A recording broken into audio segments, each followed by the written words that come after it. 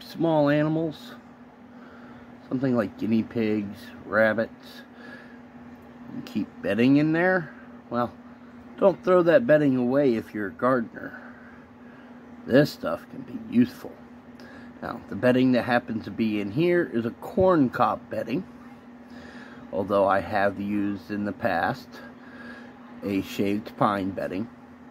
Doesn't really matter which one of the beddings you choose as far as whether or not it is useful in the garden.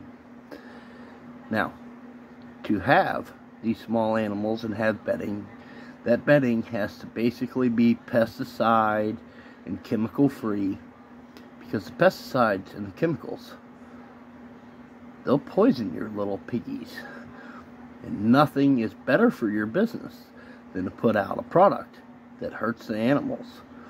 That's a surefire way to make sure you lose that customer for life.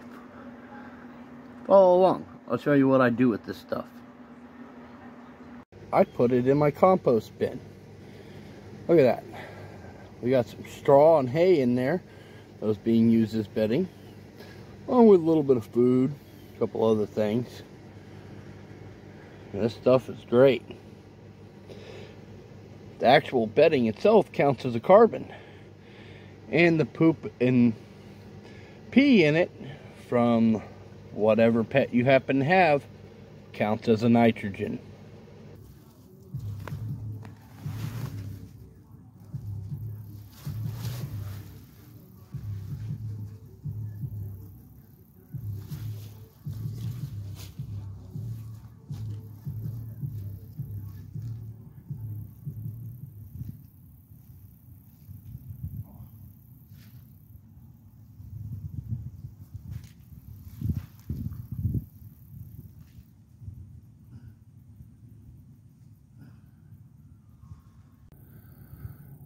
The next thing I do with that stuff is I put it around fruit trees. Like this mulberry here. Now, I get about a bag of that a week. Sometimes it's once every 2 weeks. So I'm constantly taking it and putting this stuff out. By using the resources that I have available, I've upped the likelihood of success with most things I grow. With one bag of this every week, every 2 weeks, I pick on a different tree each time. You can see there's none around that one. That one over there got some a few weeks ago, but I got to do something about the weeds. Using the resources that you have goes a long, long way. So don't throw this stuff out. I also put it in certain garden beds, ones that tend to be full of perennials. Not that I don't plant some things like tomatoes and peppers in those perennials, but by doing so, I increase the nitrogen available in those beds. Now, an interesting thing that you will see with this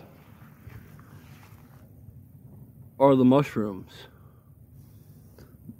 Mushrooms absolutely love these as a medium, and mushrooms are good. So, don't waste it if you have it. It can make all the difference in the world as to whether or not you are successful at growing anything if you just reuse the things that you already have. Now, a lot of people like to throw that away because, you know, frankly, it smells.